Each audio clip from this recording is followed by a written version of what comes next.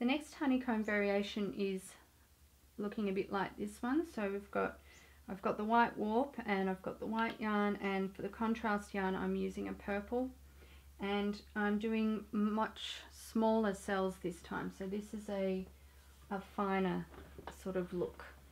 Alright, so let's start with our up and down sheds for the white yarn.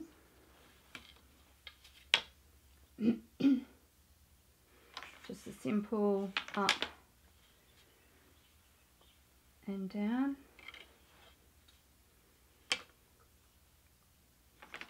You see, honeycomb, like any other structure really, is quite repetitive, and you'll get used to it very quickly.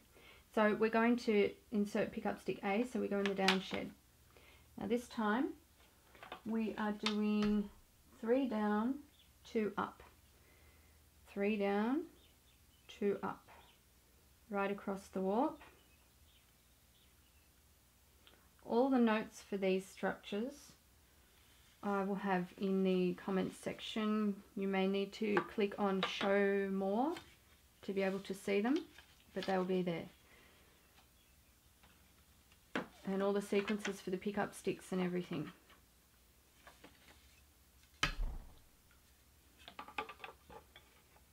That's our pickup stick A. So I'm going to bring in the purple yarn now, and we need the up shed. Bring pickup stick A forward,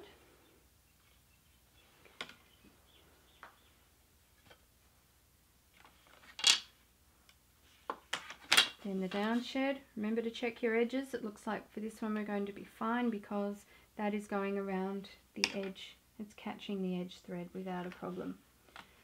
Okay, so how many times are we going to do this one? Let me check my notes. We are doing just 2. So I wrote these variations yesterday and did the sample to show you what's possible with this structure, and the variety that you can get. You can get something that's more fine looking, or you can get something that's really quite bold looking, like the red one that we did in the last video. So that's 2 already.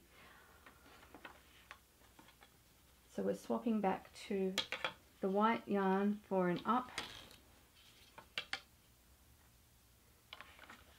and a down. So doing only 2 sequences leaves us with very small cells.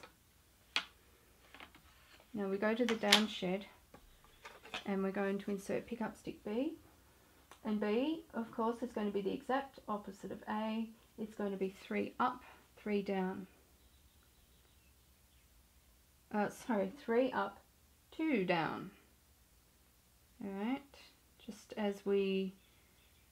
the opposite of pickup stick A. I have to concentrate for a minute, sorry, I have to stop talking.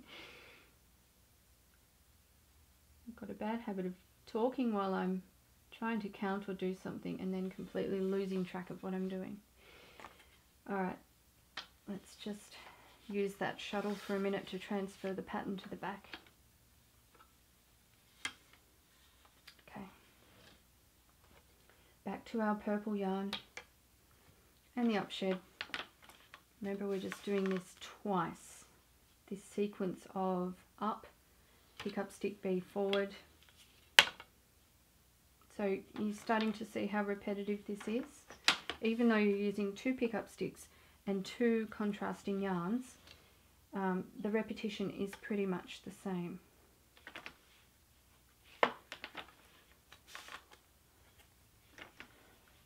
If you haven't watched the first video I did on honeycomb, I suggest that you watch that first, because that explains a little bit more about the structure and about what I'm doing here. Alright, so we've done those twice each. We bring the white yarn back in for an up and down shed. Now if you were going to continue weaving, you would